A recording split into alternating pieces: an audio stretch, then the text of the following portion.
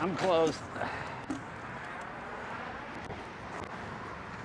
Does take me at least there.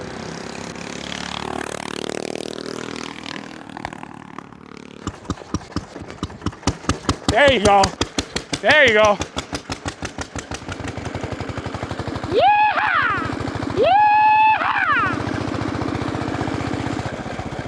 Only 3,306 miles to go. Welcome to another episode of Jay Leno's Garage. We're talking motorcycles today. This is probably the oldest motorcycle we've had on the website. This is a 1912 Indian, single cylinder with kind of an amazing story. The young man that owns this, Alex Trepanier, I met him a long time ago. In fact, here we go. That was him when I first met him, sitting on this very bike. Well, now it's about 26 years later. And he rode this bike on the Cannonball, which is 3,000 miles from the East Coast all the way across the United States on a single cylinder, 1-speed, 4-horsepower motorcycle. And he just came off the Cannonball. He pulled into my garage. It's still got all the dust and dirt on it from the 3,000-mile trip. Alex, come on in, buddy. Good to see you. Hey, Jay, good to see you again. Thanks for having me. It's been a while since this picture was there. Yeah. It's really funny. Well, good thing we've kept in touch since then. Yes, it is. And this was your dad's bike, right? Yeah. My dad bought this bike in about 1962. Okay. And he rode it around for a while, and then it kind of got put in storage, and we had gone on several tours and stuff, and I guess, you know, this picture, my mom had caught me on one of the car tours. I guess I wanted to sit on it, so it started a long time ago. And what did he pay for this in '62, do you remember? He bought 3 Indians, and he paid $650 for 3 of them, and he sold 2 of them for the $650, and he kept this one. He thought he was robbing the bank. Wow. Well, I'll give you double that for it right now. Yeah, I bet you would. Yeah, no, these are probably $60,000, $70,000. Yeah, they're getting up there, and you know what, the thing that really intrigues everybody about this bike is that it's so original. Yeah. And there's so many guys out there that are taking a motor, you know, and building them up, because that's all that's left anymore. And I can't knock them for doing it, but it's really cool to have one where you can say original wheels, original carburetor, original spark plug, mag drive, all, you know, everything is stock. It really is something. And you know, 1912, that was the heyday for Indian. Actually, that was their largest. Their largest production year was 12. In 1912, they had 1,200 dealerships. Yeah, they had them across the United States. They had them in Europe and Australia. In fact, I understand, I think in 1911 they went to the Isle of Man and got first, second, and third place. Yeah. And won the race. Well, Indian's always been better than Harley. What can I say? Well, we'll get into that. Now, here you go. Now the comments will start, and you'll be beaten to death. But, there was a twin in 12, wasn't there? Yes, there was. Indian actually had twins as early as 5. Right. Okay. So and see, Harley, you know, they were real late, 11. Yeah. You know, All right.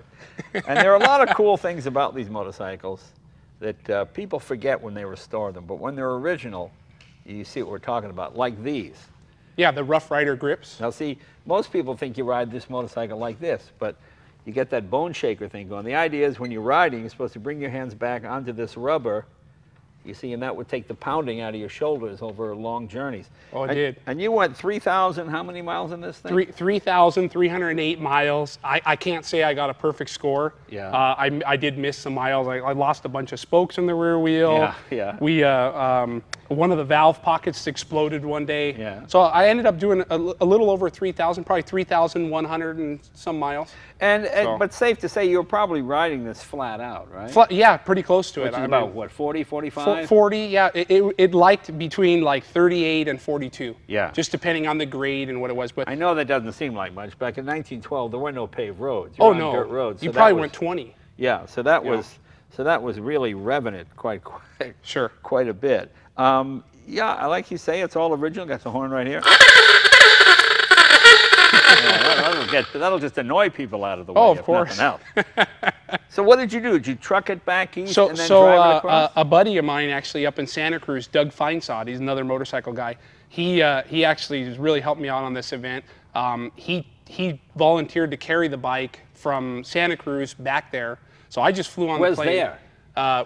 We took off in Atlantic City, New Jersey. Oh, okay. Oh, so, right. Really? Right, yeah. From ocean to ocean? Yeah, huh? so a bunch of these guys in the Cannonball, they went up to Davenport, Iowa, to the big motorcycle show, went to Davenport, and then went directly to Atlantic City from Davenport. So we left Atlantic City, you know, right from one of the big casinos, and we took off. We went New Jersey, through Pennsylvania, through West Virginia, Indiana, Kansas, Missouri. We zigzagged. The whole goal was to stay off of the main roads. And how many quarts of oil did you use a day? I was burning like 5 quarts of oil a day. 5 quarts a day? Because this is total loss. Oh, it's total loss. And it's, as you can see here, I brought one of the pistons. Just 2. Well, there's only 1 piston. There's only, one of the pistons. Yeah. 2 compression rings, no oil ring. Yeah, that's right, because the oil splashed up. That was the idea, yeah, which used to lubricate it. And but look at that, just a perfectly flat piston. Yeah, nothing special, Yeah. And what I loved about that, and a lot of these guys are really adamant about, modernizing these bikes, putting aluminum piston, oil rings. I don't care for that because the cast iron piston and the cylinder expand and contrast at the same rate. Right. And these guys would seize motors and you throw them away. The piston's done, you got to tear the whole thing down. Yeah. If I started to stick, I could pull over, cool it down, and take off again. Yeah. So it's like, for me, that way, obviously I didn't have as much power as some of those bikes and stuff, but. And this is a bike you can literally rebuild by the side of the road. Yeah, I did many times. Yeah. We had the cylinder head off and a few things, went through the carburetor a couple of times, had to adjust the mag points, there was always something to tinker with. What's the most mileage you did in one day, do you remember? Over 300. 300 in one day? Yeah, over 300. I think it was a 318 one day we did. That's what, 8 hours, 9 hours? 8 hours of solid on the bike. And see, the problem with, I was a class 1 bike. Right. The problem with that is there just wasn't enough time in the day, so I would skip lunch. What I would do is I'd go into the gas station on one of my fill-ups and I'd grab a Slim Jim or something and then just go right through. Because if I stopped at the lunch stop, I was behind. I didn't get in on time and get all my points. And what kind of gas mileage were you getting? Probably 50 miles to the gallon. Oh, that many? Yeah, oh my God. Because, it's got that stock soup can and it's a 1 cylinder, so it really doesn't burn the gas. And it's 1 speed, right? Single speed, yeah. Yeah, it has a clutch. Right. And the poor clutch here, it's all taped up.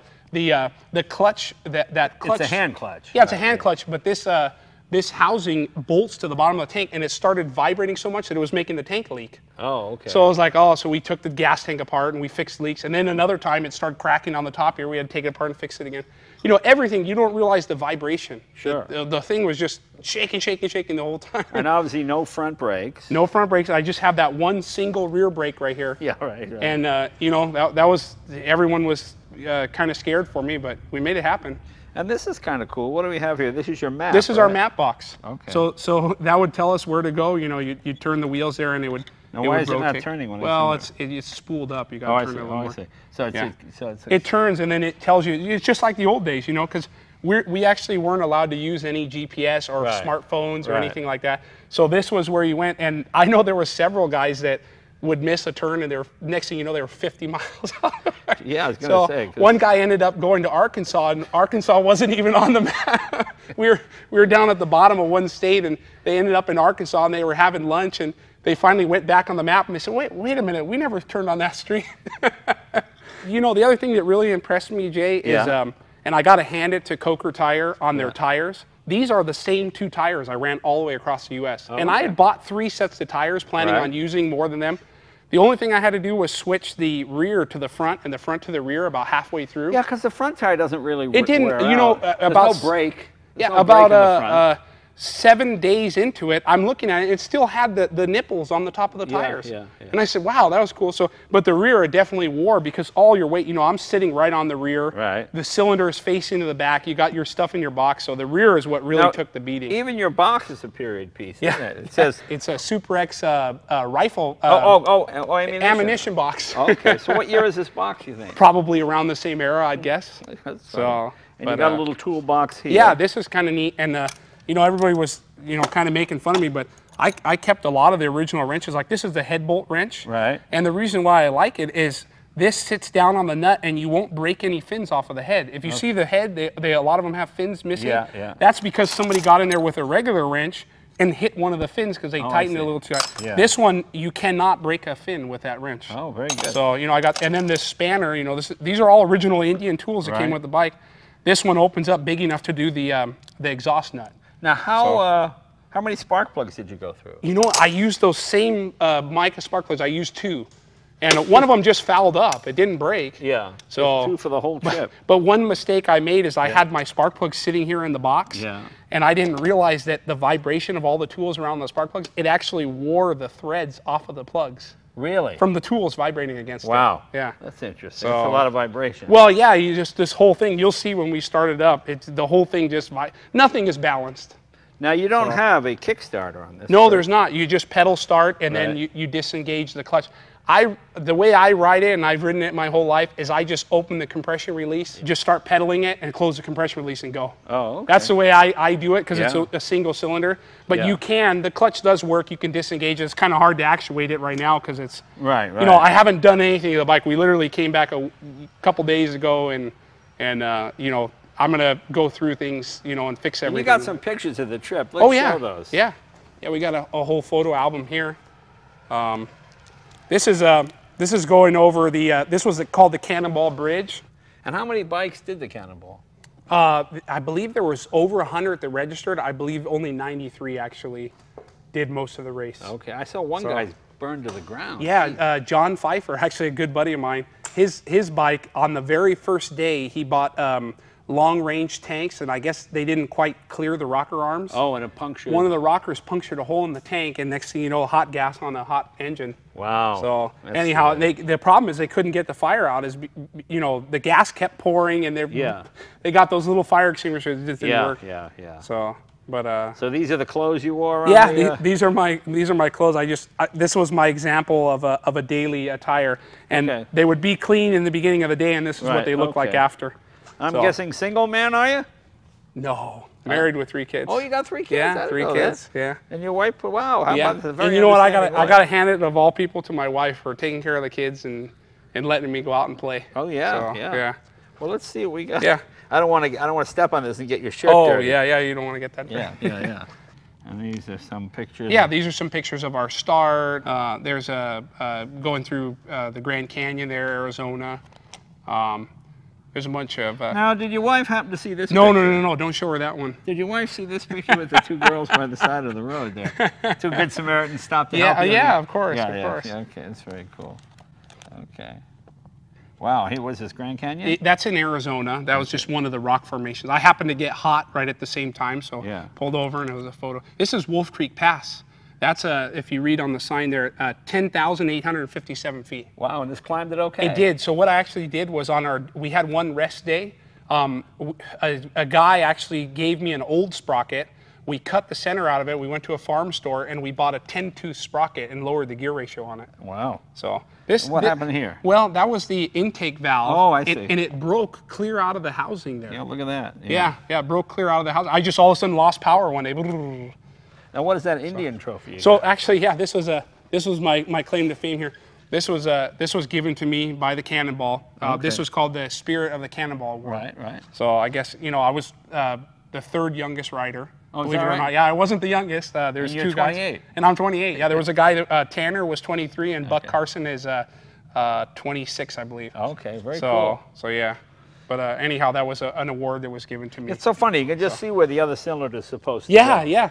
And the funniest part is Indians, you could put a twin in this frame. The frame is exactly the same. Oh, okay. Yeah, you can put a twin right in there, you know, twin single speed as well. And what is that, 8 horsepower probably? 9 is what they rated it. 9, okay. Yeah, I don't know why, but they called it a 9 horsepower. So. And you started just by pedaling it and just then by pull the clutch in and pull then the clutch. drop the... Exactly. Oh. So there is an oil pump on it. The problem I've noticed with the oil pump is after about 20 miles per hour, the oil pump can't overcome the crankcase pressure. Oh, okay. So you have to manually push the oil in there. So you reach down and you reach down and you pump it. So I got it to about every 2 miles, I give it a half of a pump. Oh, okay. And that keeps it just right. And you can tell, you know, when you got blue smoke coming out of the back of the bike, you know that she's happy. You want to keep a little bit of oil. Right.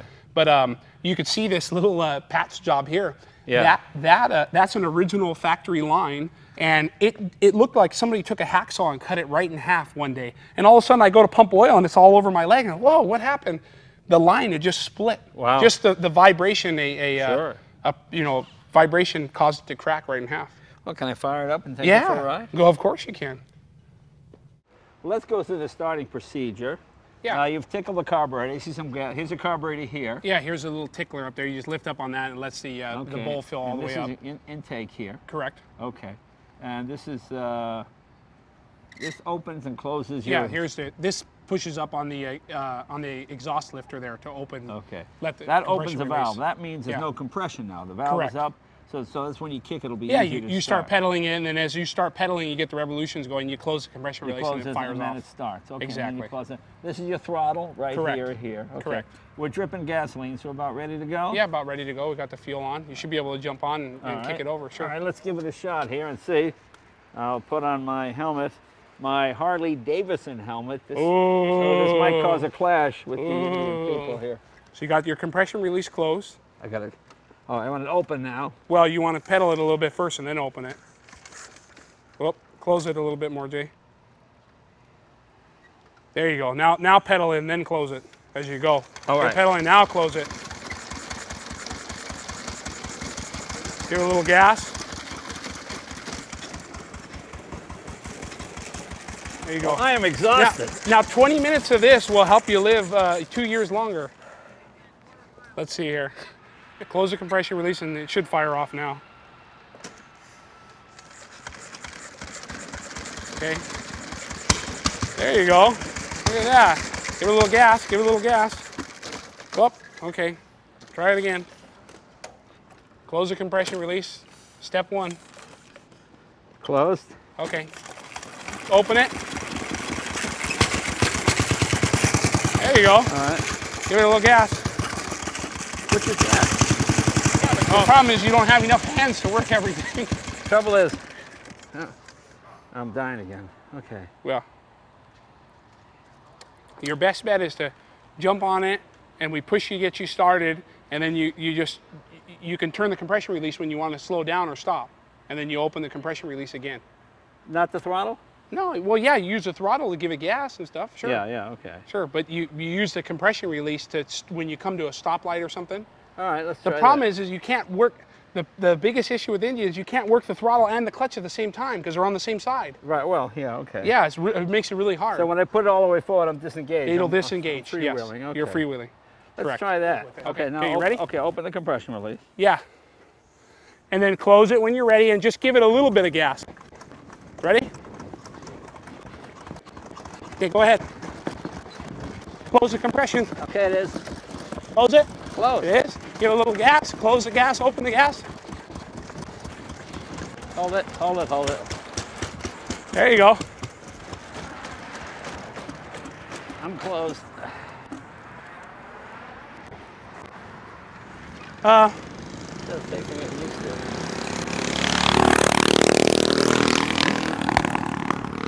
Go ahead. Close the compression. Okay, give it a little gas. Not too much, just open and close it. Open it up now. I am.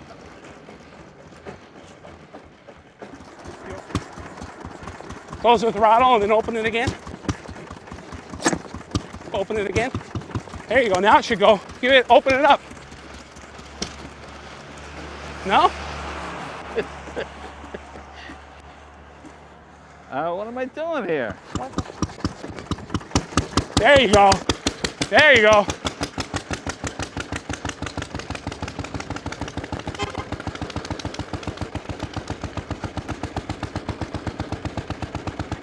$3,000 miles of this.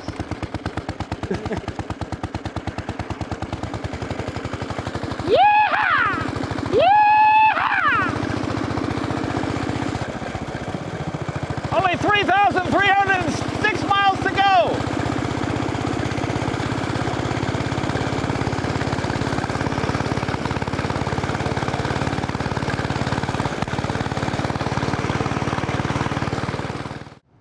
Well, as you can see, it's a little tricky though. Once you get the hang of it, it's fun. I see what first of all, I'm not used to left-hand throttle. So yeah, it's all okay. backwards, and that was one of the downfalls is Indian having the clutch and the throttle on the same side. And plus, you're also backwards, either wide open or shut. Now that's shut, and that's open. Yeah. Yeah, I mean, once we got going, you're fine. Every time I slow down, you run into trouble. You run into trouble again. That was the nice thing about the Cannonball is we were wide open for a long time. Yeah. And you didn't have to adjust a lot. But I going tell to you, the towns, I did 2 miles in this, and I'm exhausted. So 3,308 miles. Alex, congratulations, my friend. It's good to see young guys getting into this old stuff. Because usually it's old guys like me that are kind of crazy, but it's nice to see there are insane young people as well. So Alex, thanks for bringing this by, and congratulations on doing the Cannonball. Cool. Thank you, I appreciate it. See you guys next week. I hope you like this one.